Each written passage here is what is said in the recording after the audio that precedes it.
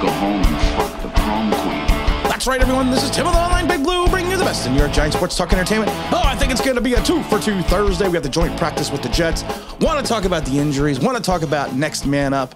Want to just talk about the state of the Giants roster in general. When I was at the game Sunday, talked to some people, it's always fun. And I got a call from a company that promotes podcasts and YouTube channels and stuff. And like some of the people on Sunday are like, well, your channel's a niche channel. You're not this rah, everything's wonderful, and you tell the truth. You're honest. Some people like it. Some people don't like it. Some people don't understand it because truth is not high on some people's priority list. Thank you, Julius Campbell. But you know what? I'm always going to give you the honesty. I'm always going to come out and I'm always going to come out swinging and tell you the truth. Give you the real opinion. I'm not going to sugarcoat it. And if I'm a niche channel and the 12,000 plus that I have that subscribe to it are probably extremely intelligent Giant fans because they understand that injuries are a part of the game. Injuries happen.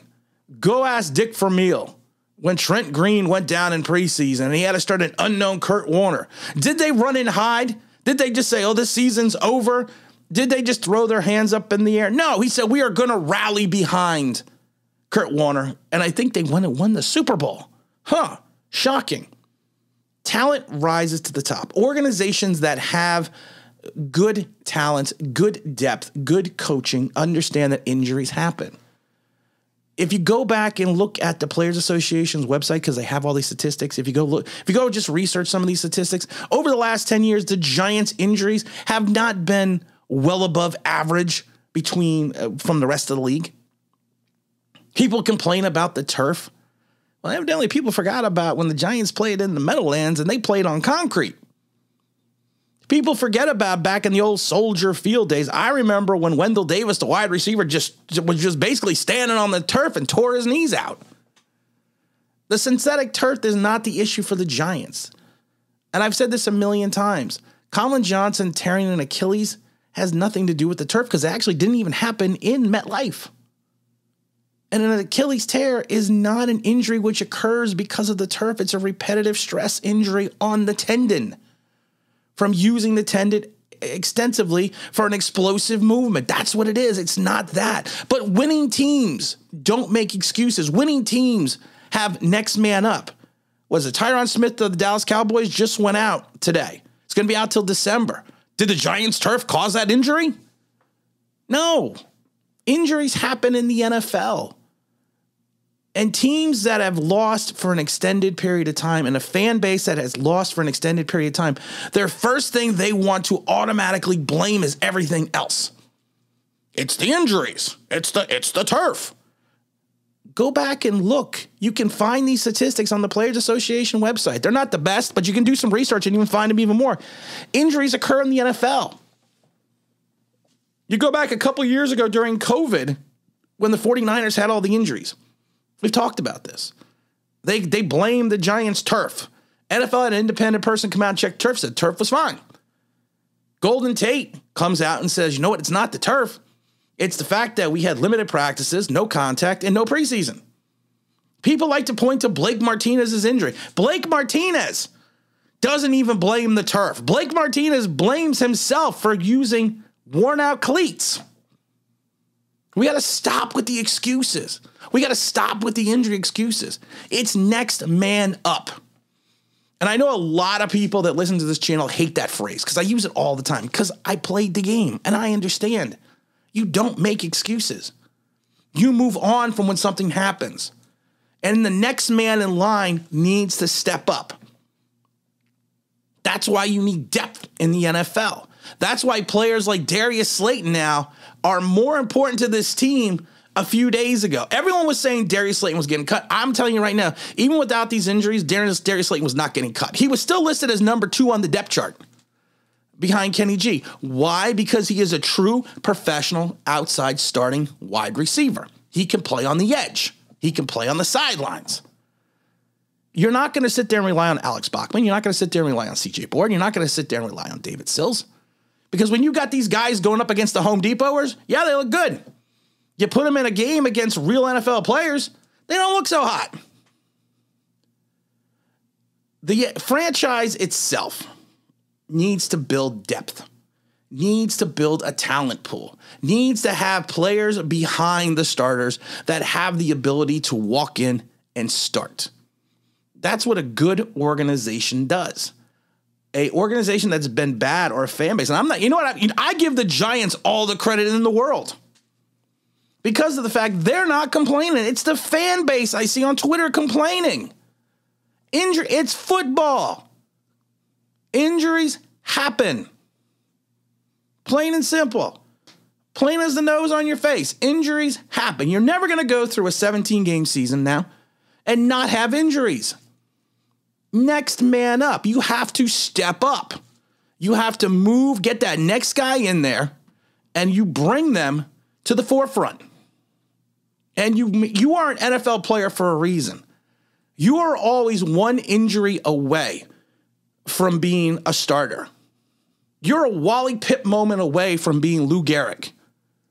But if you sit there and continuously blame everything else for the fault of your organization, such as injuries, you're doing a disservice to your own organization, and you're doing a disservice to yourself as a fan. Because it's not these problems. Injuries are not just the issues of the Giants. They're the issues of every single team in this league. It is nothing that is a stark difference between us and the Bengals. It is nothing difference between us and the Cowboys. There have been plenty of teams that have been ravaged by injuries, but then who turned around and went on to win Super Bowls? You need to get hot at the right time. You need to get healthy at the right time, but you need to have the right players on the roster. I'm tired of it. And I'm not blaming, and I love it because I got people in the comments, and I always love the comments. I really do. I think we're a small enough channel that I can go through the comments, and the majority of the time I can answer all the comments. It's getting a little tougher because we're getting more and more, but I'm going to continue to try to do it. But I love the comments because I love when people disagree with me.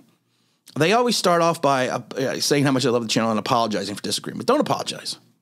Don't apologize for disagreeing with me. I want you to disagree with me. But I want you also to back it up factually. Because I had people in the comments that were spewing some venom, and I just wrote back, hey, listen, could you back this up statistically for me? Could you give me some examples? And they never respond. Now, the intelligent fans that watch this channel or listen to this channel, I ask that same question. They know they're not offending me, but they give data, they give information, they give real-time analysis. They just don't make up crazy statements. At the end of the day, the Giants are going to be what they are. A 5 to 6 win team. And that's what they were going to be before these rash of injuries have come in and claimed everyone in the Giants. I've said it a million times. Time to nut up or shut up. That's all it is. It's time to nut up or shut up. You are an NFL franchise. We are a bad NFL franchise and have been for years. We have an organization that has been put in place that we hope can turn this talent pool around. If you look at this roster and you look at it objectively, with or without the injuries, out of 32 teams, maybe this roster ranks 27. Maybe. There is some talent sprinkled in, but there is also a lot of wannabes. There's also a lot of maybes, and there are also a lot of rookies. And that's what we need to look at. And I've said this before. I went and got my season tickets back.